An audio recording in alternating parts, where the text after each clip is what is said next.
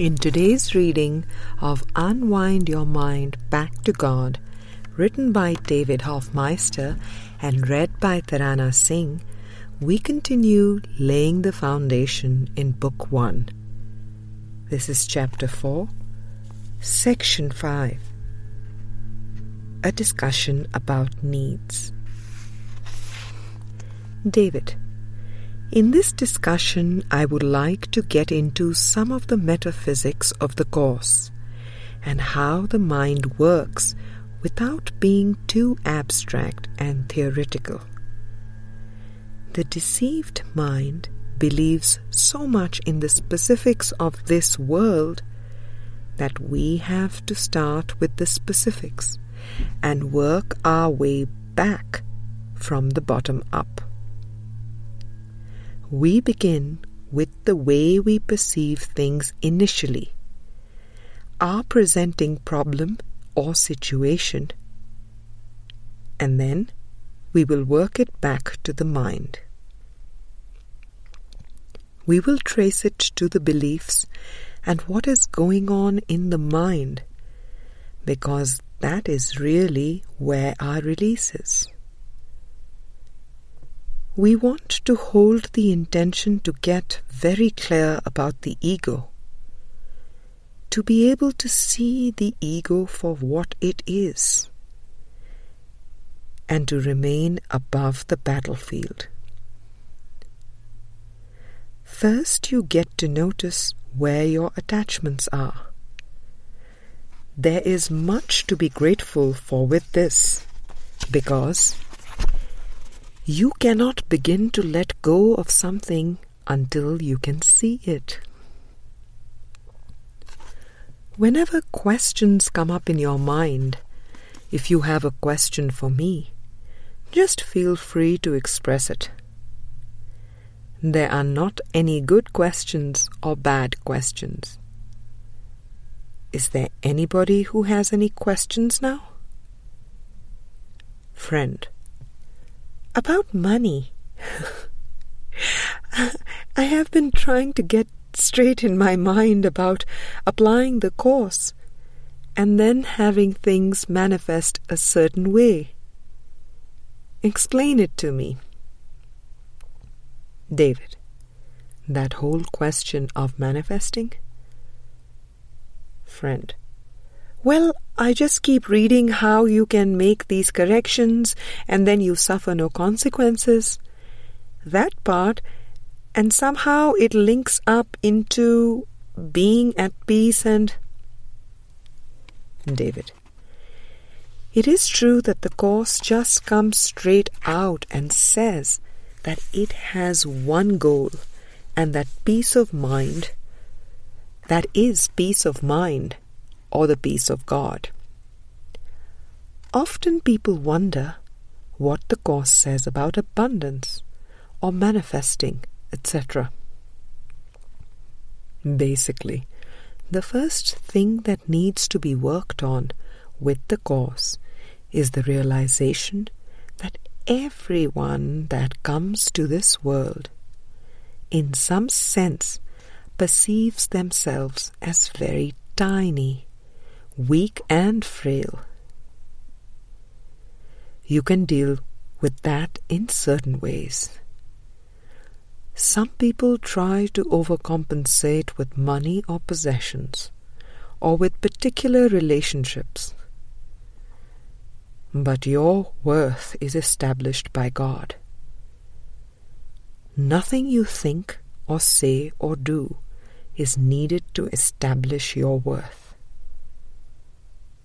Yet the mind believes it is a very small person in a body, and it has to constantly strive and struggle to keep its head above water, whether it is financially or health-wise, or in any number of ways. There are a lot of metaphysical systems that talk about the idea of manifesting. If you really focus on visualizing or holding a certain thing in mind, it will come to you. I would see that as a stepping stone. The highest aim of prayer is for the atonement, for peace of mind. A stepping stone along the way may be that you discover that you do seem to be able to manifest certain things, helping you to see that your mind is powerful. But once experience shows you how powerful your mind is, then you have to ask what you really want the goal to be. Why not have the atonement or peace of mind be your goal? Now, about money. There can be a fear of not having enough. For me, it was about letting go of my worldly pursuits, letting go of trying to achieve, and also to not judge outcomes. It requires trust to follow this in and see that everything is working out. The Holy Spirit is the safety net, but sometimes it feels like we are walking on a tight rope. We hear the Holy Spirit is in there, but it is usually not until we seem to teeter or fall off and land on the net that we realize it has always been there for us. It comes down to what is it for? Content is purpose in our mind. Content is the question of purpose. What is it for? That is a very alien question to the ego. The ego is bent on form outcomes, on setting specific external goals and then striving to achieve them. When you do, you feel like, gee, I still am not happy. What is next? The game of I will be happy when goes on and on. That peace is a decision, is a powerful idea. That peace is a decision is a powerful idea. In a way, that is where the Course veers away from many of these psychotherapies and practices of going into your past to get in touch with unconscious memories and scenes that are believed to be the cause of the problem. There is nothing in your past that is causing the problem. This is radical, considering so many psychotherapies say you must delve into your past. Your peace of mind, as well as guilt, fear, and anger, is based on a present decision. A decision you are making this very instant. Instead of going on a witch hunt into your past, the focus is on a present decision. Now, if we follow that in a little further, a decision is a conclusion based on everything that you believe. So my peace of mind or my state of mind is dependent on a present decision. And the decision is a conclusion based on everything that I believe. It is important to get in touch with the unconscious beliefs in our mind without raising them to the light, to look right at them and see what they are. Assumptions will just continue to lurk under the surface. Then it is more like being a robot. Getting up in the morning, brushing your teeth, getting ready for work, you go through the motions. How many of us get up in the morning, sit up in bed and ask, what is the nature of reality? I do not even want to brush my teeth until I get a handle on this. It is like you click into gear, and then maybe during your lunch hour or sometime at work, you will have some of those questions come in. Sometimes they come in the form of, what am I doing here? What is the purpose of any of this? Often these questions will get brushed aside by all the things you think you have to do. It is like all the practical things get in the way of starting to investigate these questions. The ego would have us keep those questions out of mind, because the more we start to go into the mind, the more we begin to question the beliefs that this world is built upon. When we talk about the idea of decision, we also get into the whole idea of choice. When I was growing up, I always had a sense of destiny, but I really did not like the idea of predetermination. The idea of destiny and predetermination seemed to eliminate my choice. In psychology, I studied behaviorism, which claims that everything is predetermined by your environment. Stimulus response. You just keep reacting to your environment. I did not like that idea much because it means I am just a victim, or I am just completely determined by my circumstances. I liked the idea of choice, but then I would hear about psychics and people who would literally read the future or read the past. It was like they were reading from a script or something. How could these psychics be predicting things that would happen? How could they read the future and see a destiny? How do you put the two together? How do you put free will or choice together with destiny? The Course brought it all together for me.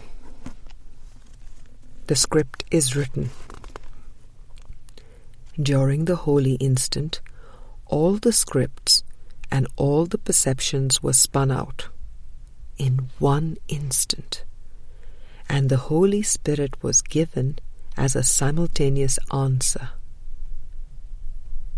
All the happenings took place in one specific instant. Where does choice come in then? Your only choice is about how you are going to look at what is on the screen. You always have the choice of whether you are going to look through the ego's lens or the Holy Spirit's lens. Within the dream framework, that is the only choice we have. That is not just the way it seems, because it seems as if we are persons in this vast world. And it does not seem, at the beginning, like we are dreaming a dream. It seems like we are figures in the dream that we go through every day. And it seems like we have choices as persons. In other words, we can choose what to wear in the morning, what to eat, where to go, and those kinds of things. In this world, that is what choice stands for. The ego counsels, for example, that the more money you have, the more choice, the more freedom you have. Right? A Course in Miracles says the only choice you have in every instant is how you look upon what is happening. That is where the freedom lies. The freedom does not lie in choosing between the illusions, so to speak. Choosing between a blue shirt and a green shirt. Do not arrest your mind in choosing between illusions. You can have a big dilemma. Do I want to read the Course tonight? Or do I want to watch this TV show? Basically, what it comes down to is the real question of, what purpose will I bring to reading the Course? What purpose will I bring to watching the TV show? What is this for? What is the purpose? The only way you can wake up to the eternal reality of your true identity as Christ, the Son of God, is to see the choice where it is. You have to see the problem where it is. In the deceived state, problems seem to be on the screen, in the world. The problem is not having the rent money, or being cut off on the highway, or having a hangnail, or cancer, or a mother-in-law who won't speak to you. If you perceive the problem to be on the screen, or in the world, you are stuck, because there is no solution to the external problems. We seem to come up with solutions. We seem to come up with enough rent, etc. For example, polio seemed to be a big problem, and then we seemed to come up with a polio vaccination. A solution. It is more like having a dam break and just pushing a bunch of little things in there to plug the hole. The reason why it is important to see the decision, the choice, and the problem where it is because it can never be solved out there in the world. The ego counsels, address the issue of scarcity by getting a job that pays lots of money. As if that will take care of your problem with scarcity. That is the obvious way of dealing with the problem. But scarcity is a belief in your mind. And the only way you will ever completely heal it is by bringing the belief in scarcity to the Holy Spirit. Then the belief will be gone, and you will not have the problem anymore. Friend, That is what I want to know about. I want to know about the belief in scarcity being gone. Then I will not have the problem because I will have money. David, no, the perception will change. Friend, I'm just slow. I'm sorry. David, it is good. We can use the issue of money because the issue with money or the issue with anything else is basically the same thing. Friend, I know it is not out there, but I cannot figure out how to fix it in here. I mean, I need a house to live in. I think I know that, don't I? David, in one of the very, very earliest sections in the course, The Illusion of Needs, Jesus says that the idea of the order of needs arose because there was a fundamental error being made. The fundamental error is the belief in lack. The belief I am lacking or not complete or whole.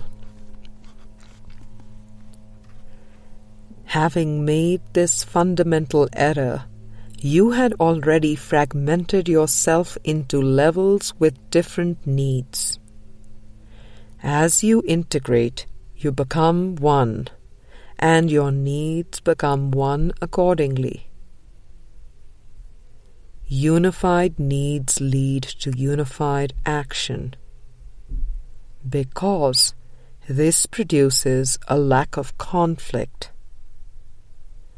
The idea of orders of need, which follows from the original error that one can be separated from God, requires correction at its own level before the error of perceiving levels at all can be corrected.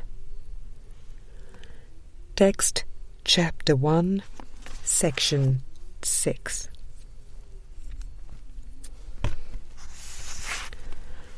Let's bring it back to the practical. When we think about the world, when we think of ourselves as persons in the world, it seems that we have needs on different levels. We can talk about the mental level. We can talk about the emotional level. Is anyone familiar with Maslow's hierarchy of needs, where he talks about the basic levels of needs? Food, clothing, warmth, sex, etc.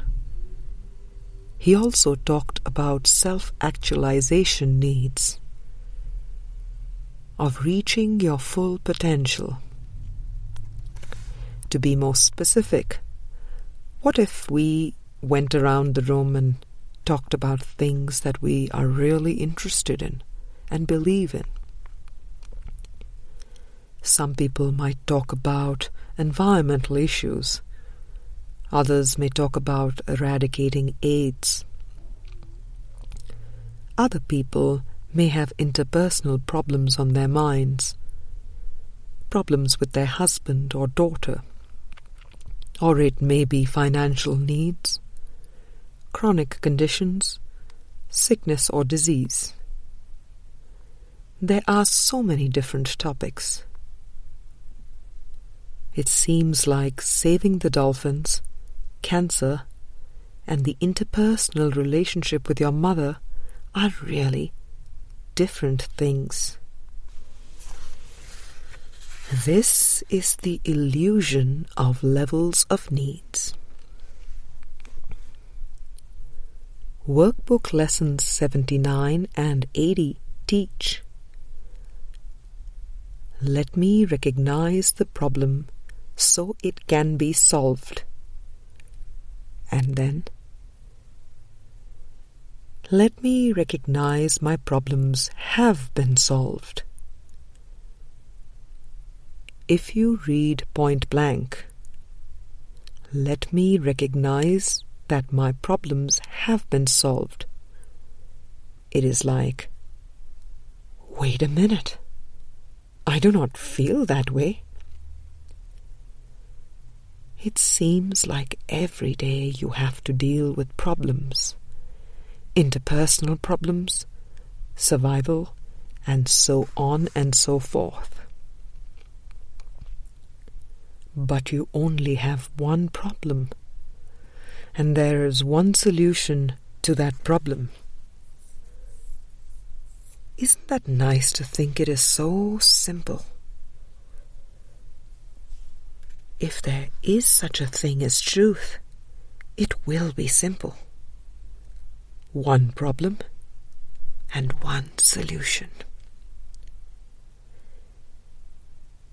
If I perceive the problem to be in the world,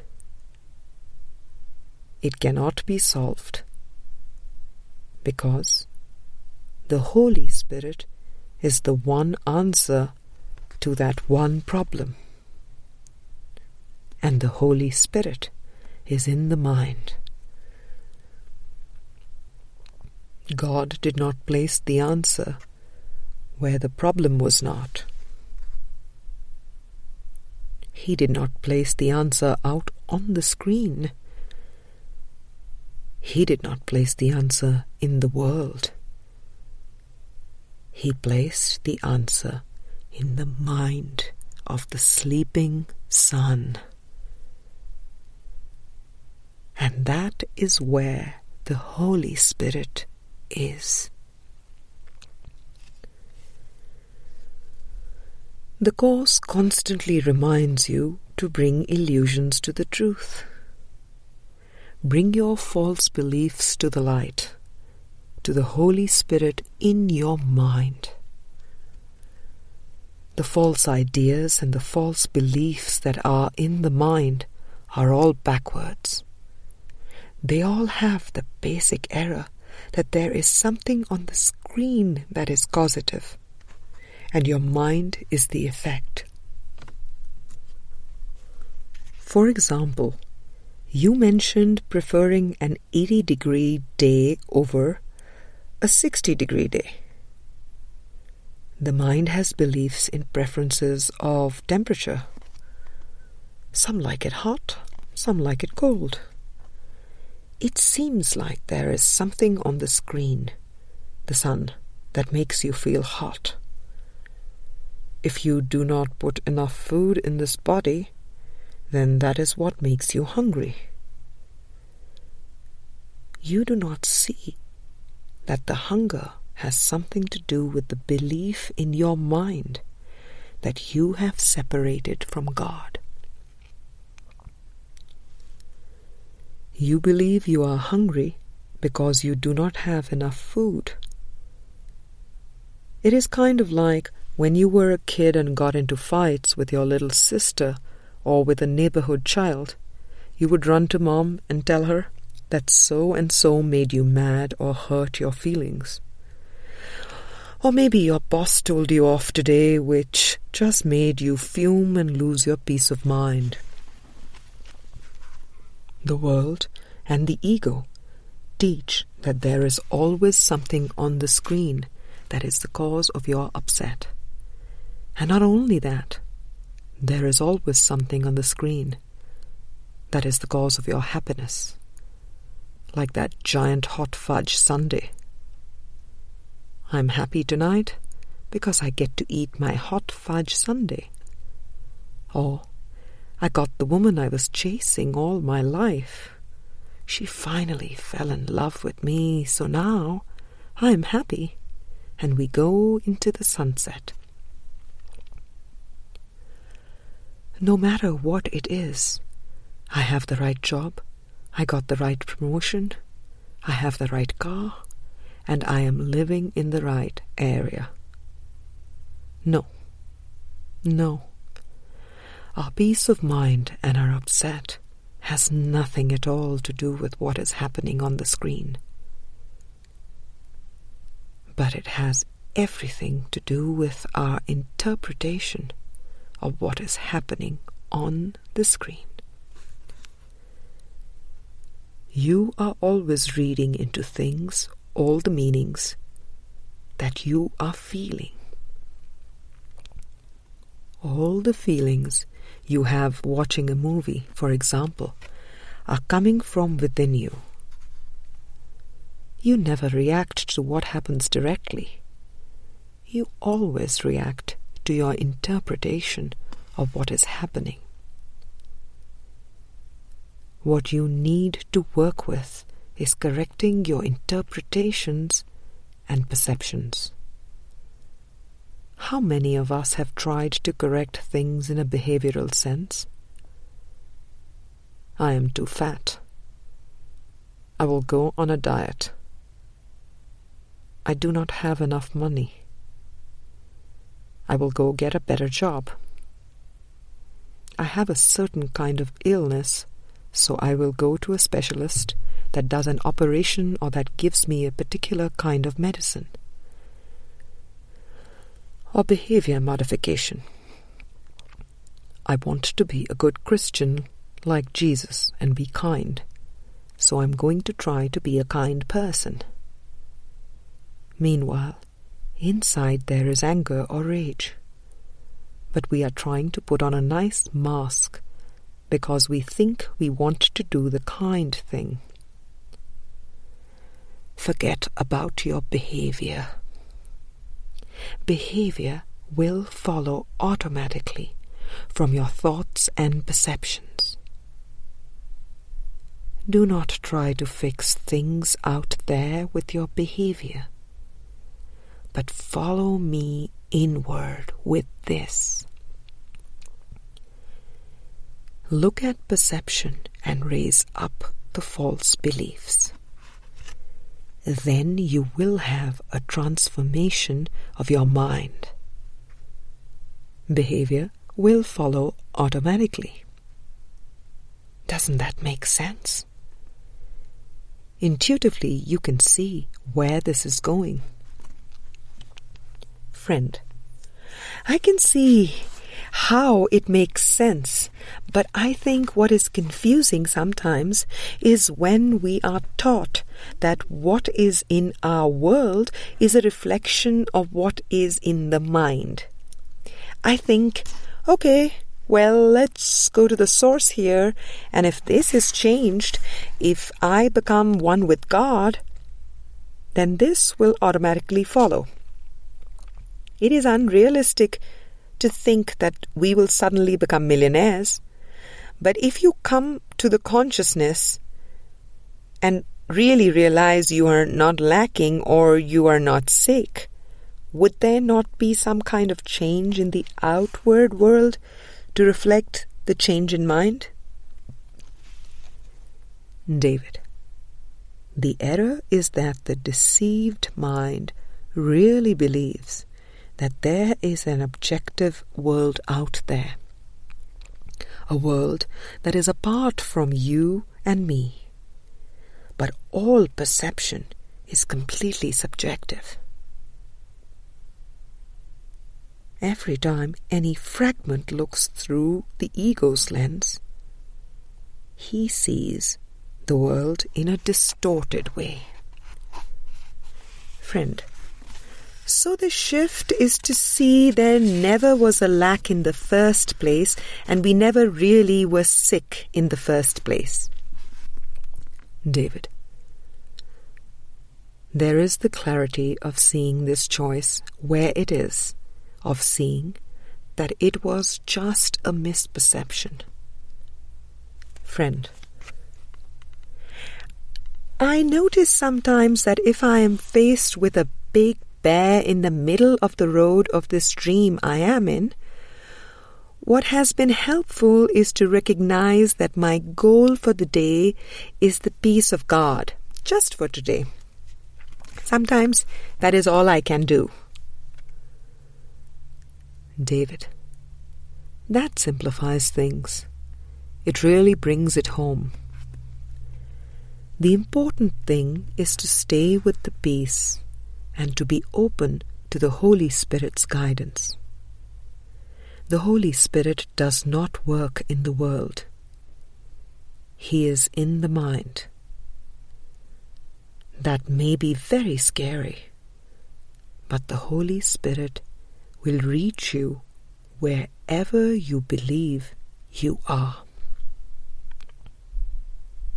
If you believe you are a mother, and you believe you have 3 kids and you only have $5 left, then, when you really set aside the chatter and focus on peace as the goal, you may receive specific guidance on steps to take. In this case, it is not really helpful to just sit there and think about how God is abstract and does not know about this world. Focus on the peace, and then be open to who to call or what to do next. That makes it very practical. And do not look for outcomes, even in the slightest way. Judging or gauging how well you are doing by the outcome is a trap. Many people fall into this trap with sickness. We talk about sickness being a decision, and that our state of mind is completely our own responsibility. There is nothing outside of us, and there is no blaming God, and no blaming the medical model or blaming the doctors. People will take that idea and put that together with a diagnosis of cancer or flu and start to think, I should be able to do better than this. This is still identity confusion. To say that I am responsible and then to put that with, oh, I have cancer, is to try to combine 2 different levels. Remember, we are responsible for the way we look at things. When you bring it down to, and I have cancer, there is an I confusion there. If you look at the idea that sickness is a projection of guilt onto the body, oh my gosh, what am I doing to myself? That is level confusion. Is Christ projecting sickness on himself? With my body, there is a very strong identification in the mind with, this is me. The Course is gently guiding us away from this body identification to a point of seeing that we are mind. We can get clear on what the ego is and pull our mind from it. In other words, take the juice away from it. Take the power away. Then we will choose peace at that point. But as long as we think that the ego offers us something, and we still buy into that, our minds are not willing to choose the peace. We want to make exceptions. We want to say that there is order of difficulties in miracles. This one right here is more difficult than that one. We want to hold on to exceptions. Every thought you have makes up some segment of the world you see. It is with your thoughts, then, that we must work if your perception of the world is to be changed. If the cause of the world you see is attack thoughts, you must learn that it is these thoughts which you do not want. Workbook Lesson 23. Attack thoughts would be analogous to the backward thoughts we were talking about. The ego-based thought that the cause is outside my mind. There is no point in lamenting the world. There is no point in trying to change the world. It is incapable of change because it is merely an effect. Workbook Lesson 23. Those are some very strong statements. It is like the analogy of the movie screen. You have a projector and some film with dark images moving through it. When the light shines through the dark images, shadows dance on the screen. Have you ever gone to one of those movies where there is a glitch in the film? When we try to change things in the world, or look to the world for things for change, it is like going up and banging on the screen instead of going back to the manager in the projection room. We can see that it would be silly to do that. Literally, it is like the film that is going through the projector. Once you are able to overlook those dark thoughts, the world lights up, so to speak. The Course even talks about light episodes and gives some metaphors for that. When we let go of attack thoughts, our perception will literally light up. Now, that does not tell you anything about what is going on out there. In other words, when Jesus accepted the atonement, it did not seem that the world exactly changed a whole lot. The Jews continued to fight the Roman Empire. The world seemed to still be kind of a mess. But Jesus is saying that is just twisted perception. When you see war and conflict and fighting, it is the ego's lens that you are looking through. That is what is twisted. It is not about anything out there in and of itself. Friend, I think that no matter what, the world is going to be screwed up. Like with a film, if you do not like a certain scene, you can fast forward through it. But then after a while, another scene you do not like will come up. If it is not one thing, it is another. You can even make this world a pleasant place to live in to a certain extent. But in the final analysis, you are going to have to look at all those problems and say, who cares? That is the way Jesus did it. He said, in this world you need not have tribulation because I have overcome the world. That is why you should be of good cheer. Text chapter 4, section 1. You have to rise above it and not even see the problems as problems. David, yes, it is a real healing to be able to rise above them like that. Friend, that is what I meant, that it is not so much to heal the world, but to heal yourself. And once you heal yourself, the problems in the world do not matter anymore, because you will not even see them. David, that is what got me going initially. I talked earlier about not being able to reconcile what I was seeing with these eyes with God. I had a feeling that God was all-knowing and all-loving and all-powerful. That all seemed to resonate. But then I have these eyes and ears like watching the nightly news. When you say, I do not care, that is the good news. the world as you perceive it through the distorted lens is not reconcilable with God. There is no use trying to fit them together. Philosophy and science have tried.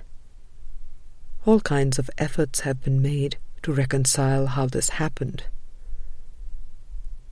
God did not create sickness. God did not create war. God did not create these things. But when you are looking through a twisted lens, you see it outside yourself. Healing is about seeing that the split is in your own mind. Then you can see that the correction is also in your mind. I like to use the analogy of overhead projectors. There is this beautiful pure white light on the screen, and then all the overlays are brought in. You can imagine drawing a body on it. Now there is an overlay with the body. Now we have form. Then the ego names this body as male or female and puts some skin color on it, some black, some white.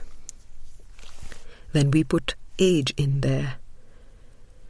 And there we have all the problems: ageism, sexism, racism. It seems as if those are big problems in the world. You hear about them on the news. But the Course basically says that ageism is in your mind, sexism is in your mind, racism is in your mind. The ego belief system is in your mind. The problem of inequality is not in the world. It is in the split mind. You can see that it is really an unlearning or a subtraction process.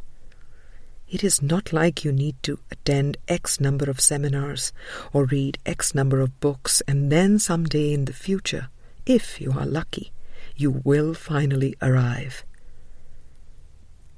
It is really more of a subtraction thing. You are it right now. But these other things are laid on. That is why it is so valuable to look together at all the constructs in our minds that we believe we are. They are just beliefs. There are many mind training exercises and guided meditations in the Course that are designed to help you sink down beneath the thoughts and beliefs. It is important to realize that this is a course in transforming your mind. It is not a course in just memorizing text and talking about it. Sinking down beneath the thoughts is very, very important. The rest of the book helps you start to become aware of the backward thoughts and some of the concepts and ideas that you have. But really, it comes down to a constant job of what I call mind watching.